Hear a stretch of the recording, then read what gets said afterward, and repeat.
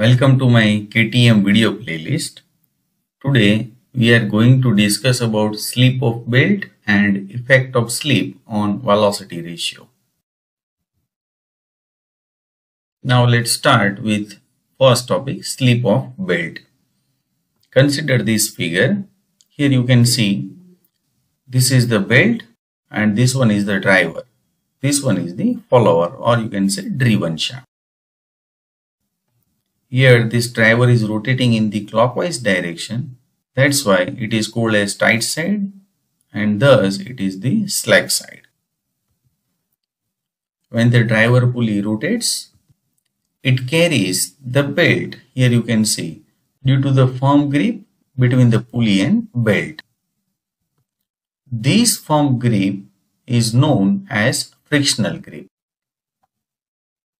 But sometimes this frictional grip becomes insufficient, and due to that slip will occur. Now see what will be the effect of slip. So this insufficient grip may cause some forward motion of the driver without carrying the belt with it. So due to the insufficient grip, the driver will rotate in the forward direction without carrying the belt. This is called the slip on driver side. Similarly, some forward motion of the belt without carrying the driven pulley. So this phenomenon is called as the slip on the driven side. So simply you can say the difference between linear speed of the ream of pulley and the belt on it is known as slip of belt drive. So very simple. The slip is actually the difference between the linear speed of the ream of the pulley and the belt on it. It is expressed in percentage generally. Now next topic, effect of slip of belt on velocity ratio. Let D1 is the diameter of the driving, or you can say driver pulley. D2 is the diameter of the driven pulley, or you can say follower pulley. N1 is the speed of the driver in RPM, that means revolution per minute. N2 is the speed of the follower in revolution per minute. Next, S1, that is the slip between the driver and the belt, and S2, that is the slip between the belt and the driven. Now as we know that peripheral velocity of the driver is equal to pi dn upon 60. So very simple formula, and everybody knows that the peripheral velocity, or you can say the linear velocity of the driver pulley, that is pi d1 n1 upon 60. Because of here d and n both are concerned with the driver, that's why it is d1 and n1.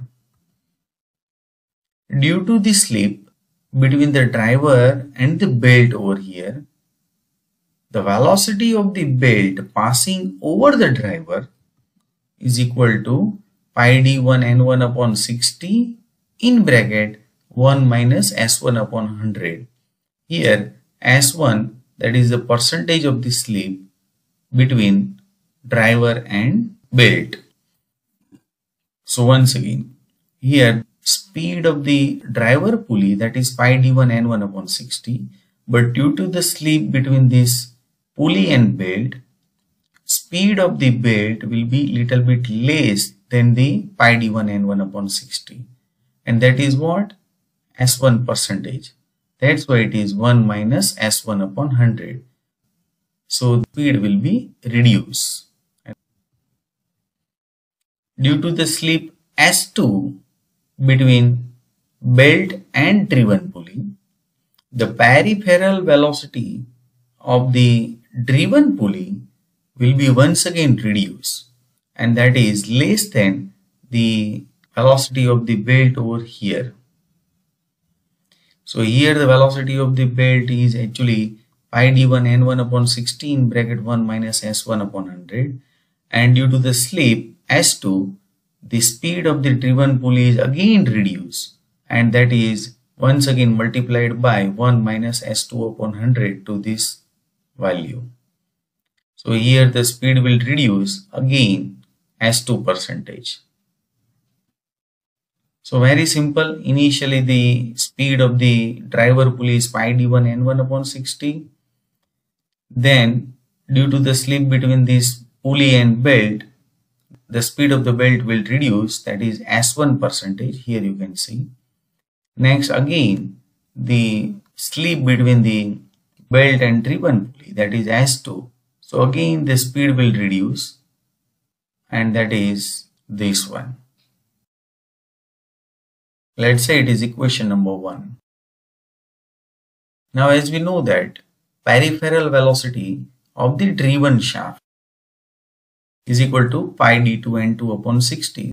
This is actually the formula to find the linear speed of the pulley, but here this is the driven pulley, that's why it is d2 n2. Let's say it is equation number 2. Now compare the equation number 1 that already we have derived with this equation number 2.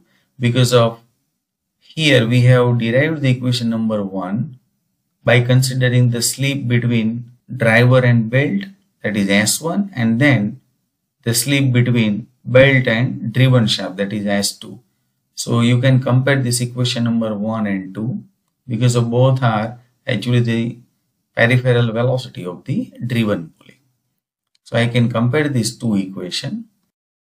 So I can write pi d1 n1 upon 60 in bracket 1 minus s1 upon 100 multiplied by 1 minus s2 upon 100, that is equal to pi d2 n2 upon 60.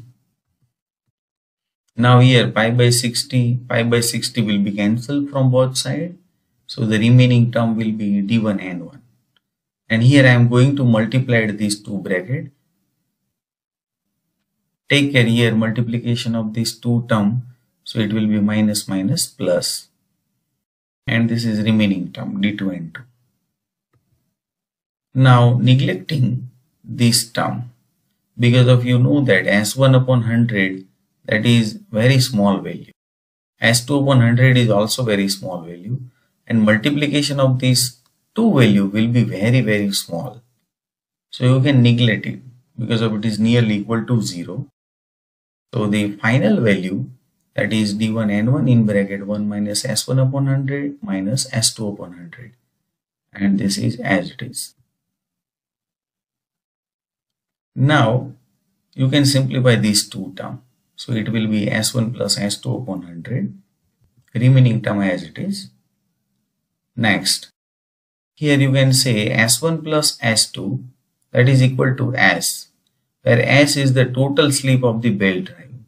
Because of you know that s1 is the slip between the driver and the belt, and s2 is the slip between the belt and the driven. So you can say in general the s, that means the total slip of the belt drive, that is equal to s1 plus s2. So if you put this value over here, then it will be very simple, 1 minus s upon 100, the remaining term as it is. Next again simplification. So n2 upon n1, that is equal to d1 upon d2 in bracket 1 minus s upon 100. This is actually the velocity ratio for the belt drive by considering the effect of slip. Previously we have derived the velocity ratio, that is n2 upon n1 is equal to d1 upon d2 only, where we have not considered the slip. That means we have ignored the value of the slip. But if the value of the slip is significant, then you have to consider it, and so that your velocity ratio will be changed.